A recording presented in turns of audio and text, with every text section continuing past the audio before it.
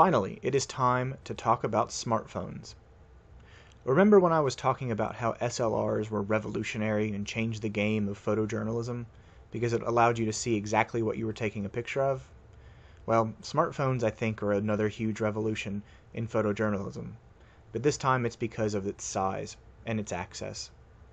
Chances are you probably have a smartphone around you right now, either in your pocket or sitting on a desk. They are ever present and they're a part of our lives. They are connected to data systems that you can immediately upload pictures that you take. They are unobtrusive. They fit in your pocket. They don't make you stand out in a crowd. They're not loud. They're not obnoxious, and they're relatively affordable. So I really do think this is the next big evolution in professional photojournalism. And the thing that makes it so amazing is its size. Although smartphones themselves are increasingly large, pushing now the 6 and 7 inch screen barrier, the camera inside of them stays relatively small. The little glass part you see that is the lens on your camera, the whole thing isn't much bigger than that. There's a tiny digital lens, there's a tiny sensor inside of that, and there's a little computer that helps it do things like autofocus or connect to the flash part of the camera as well. Now that flash is the devil, but more on that in a second. That's really what makes this so amazing, is that it does so much and accomplishes so much with very little size. And they're getting even smaller. We're now seeing the size of the cameras shrink even as the megapixel and focal length increases. Technology is a really amazing thing. But as amazing as they are because of their size, the fact that they're not obtrusive, the fact that they're affordable, the fact that they're connected to the internet so you can immediately upload any picture you take, which even the fanciest cameras can't do that, they do come with weaknesses. Sometimes it's actually quite a few weaknesses. But a lot of the time it's weaknesses we can work around with just a few small pieces of understanding about how these things work and what the shortcomings really are. We can work around them. The first big weakness that has to be addressed with smartphones, especially using smartphones to do photojournalism, is that the flashes that are built into smartphones are evil. They are terrible. They are way too bright for how they need to be. They are utilitarian above anything else, so they're simply meant to flood what's in front of them with incredibly bright, ghostly light. It creates bad shadows. It really creates harsh tones, especially when you're taking pictures of people's faces. It's just overall they are terrible. You've probably experienced this at some point where maybe you've been in a poorly lit room and someone's gone to take a picture of something or take a picture of you maybe. They have their flash turned on and you are blinded with the power of a glowing, incredibly bright white orb. It can dim your vision for a couple seconds. It's so bright. This is really bad, and it's bad for photojournalism. It's bad for photography. It takes bad photos. It's bad. So how do you counteract this devilish evil bad that is connected to your phone in the form of the flash? Well, turn the flash off. This is the easiest way to do it. There's no magic trick here to make it better. There's no improving the flash that is built into your camera. It is the devil, so turn it off. Find the setting in your camera where you can make it so that it default does not use the flash. Set it to that, and never use your flash again, unless you're coming home late at night and you need to illuminate your car keys to find your home key to get into your house. Now let's say you find yourself really into smartphone photography and you find yourself needing to illuminate things. You find yourself needing some light. Maybe you want to experiment with dark photography or nighttime photography using your smartphone. If that's the case, I suggest picking up an external flash for your phone. These are often done with either a cord or they're done via Bluetooth. They look like this. They're about the size of a credit card and they glow bright white. They have illumination in them. And then when you go to take a picture, it can either use as a strobe, so it'll communicate via Bluetooth and tell it to turn on, or it's just on all the time and you position it next to the source with one hand and you take the picture with the other hand. The latter tend to be a little bit more, a little cheaper, a little bit more affordable because they're not trying to connect to the camera itself. But they are designed specifically for photographic lighting. So you end up with way less harsh light, way more color temperature appropriate light.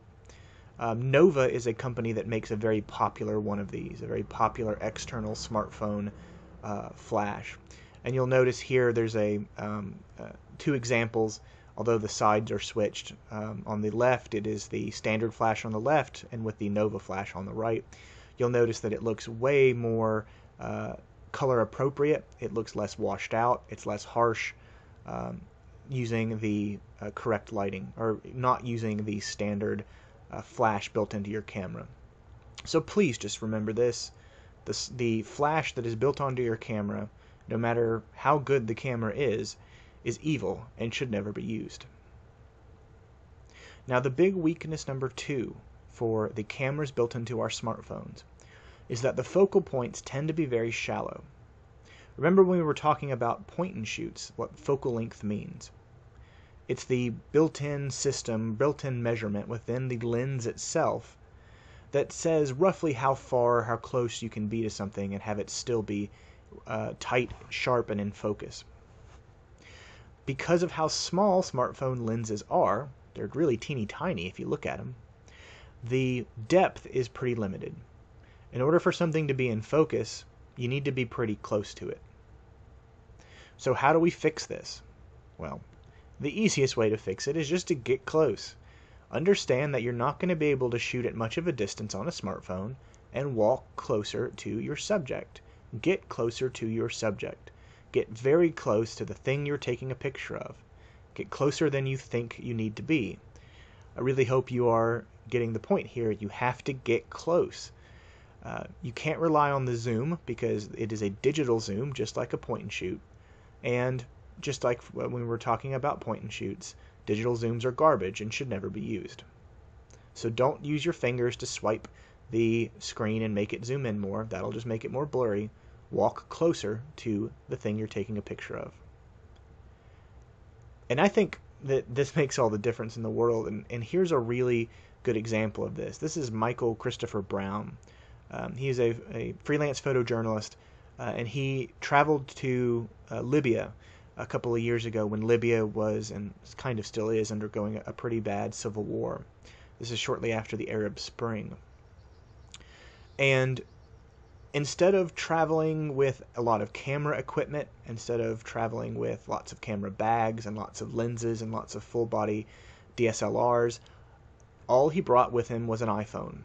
So he went on this very adventurous overseas photojournalism trip to take pictures of a very serious thing about what life is like in Libya during the Civil War, and he was relying 100% on an iPhone. And the shots he gets are really great. Here's a shot of a soldier with some other rebel groups working on a anti-aircraft gun, sort of lining things up. You can get crispness off of the faces of the subject. The lines in the shot are great. This is a really good piece of photojournalism, and it's shot on an iPhone. It's great for action too. The speed in which it can capture a picture is really great. And the fact that it can capture these things really fast makes it almost on par with an SLR sometimes. These are two rebel soldiers who are ducking in the back of a pickup because they're being shot at. The photographer himself is ducking down as well because he is also being shot at. But again, this is taken with an iPhone, but it's close to the subject. You are not far away, you're really close up. Here's a shot of two guys, one holding a peace sign up and one holding a pistol. It's sort of an ironic thing. But again, if you notice, this photograph would be on an iPhone would be blurry in distance if it were maybe 20 feet away from the subject. But instead, the photographer is way up close and actually sort of crouched a little bit, shooting upwards to give it a bigger emotional sense. But it's crisp, it's in focus, and it's a compelling photograph, and again, taken with an iPhone. Here's another big weakness of a smartphone, And that is that stuff like white balance and ISO end up being stuck in automatic modes that are just not going to adjust fast enough.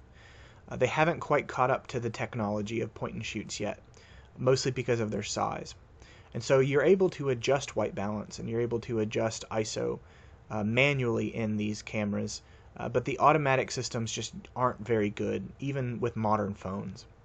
So if you want to fix that, this is what you ought to do. You ought to find if your smartphone camera allows you to shoot in something called professional mode or pro mode.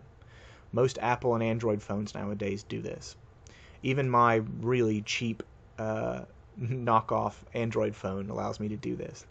And when I pull up the pro mode, what it allows me to do is change the ISO. So that is the swipe in the middle that ranges from 100 to 1600. That's various levels of ISO, which we remember is the sensitivity level towards light.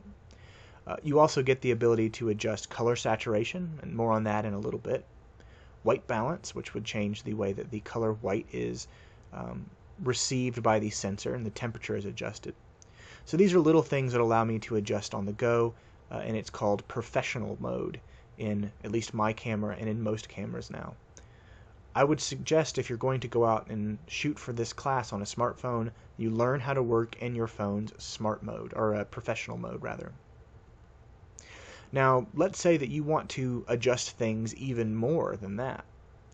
There are a series of apps that exist that work off of your existing camera hardware, but give you better software to work on that ends up being built into the phone itself. They exist for both iPhone and Android. Two of the better ones I have found and work with are Camera Plus and Camera Awesome. They allow you to do some stuff that kind of adjusts like shutter speed, kind of adjusts like aperture. You get a lot of control over detailed white balance and ISO. They're very useful. You might want to make sure that it is saving correctly and working correctly before you load it up and go on assignment with it, but it is still a useful thing to play around with. Now, I would warn you, before you start launching into the world of professional smartphone photography, understand that this is a relatively new area, and that because it's a relatively new area, there's a lot of people looking to get rich with very expensive gadgets. There's tons of people out there selling self-stabilizing gyroscopes and very expensive remote rigs and very expensive connections to strobe flashes, all sorts of stuff like that I just don't think you need. I think that instead of messing around with all this stuff, if you just work on your compositional skills, if you work on getting close to your subject, if you work on the rule of thirds of lighting and framing, if you work on the things that make for good photographs, you really don't need all of this other junk they sell that can attach to your phone. Now, I will say one thing that I've found I was really skeptical of, but I actually found really useful, was a set of clip-on lenses. They look like a clothespin, but on one side is a little tiny lens. They sell fisheye lenses, they sell wide lenses, they sell macro lenses that you can zoom in really close on something. And they just clip over your phone's existing lens, like a clothespin, and allow you to have a little bit of adjustment and manipulation of the light coming in. I have found some of the coolest ones that exist are for less than about $5 or $6 on Amazon. And so if you break them, if you lose the pieces in parts, it's not the end of the world. And they're relatively fast to switch out the lenses and clip on and off if you want a shot that has a macro lens or a fisheye, or if you don't. They're cheap, they're pretty fun to use, and can give you a little bit more depth or experimental ability when shooting on a smartphone. So that's my big point on smartphones. They are amazing, they're the way of the future. But you have to address and recognize the weaknesses and realize there's things you can do to overcome those weaknesses. And almost all of those things end up being to just simply get closer to the subject you're taking a picture of. Oh, and remember to always turn the flash off, because the flash is the devil.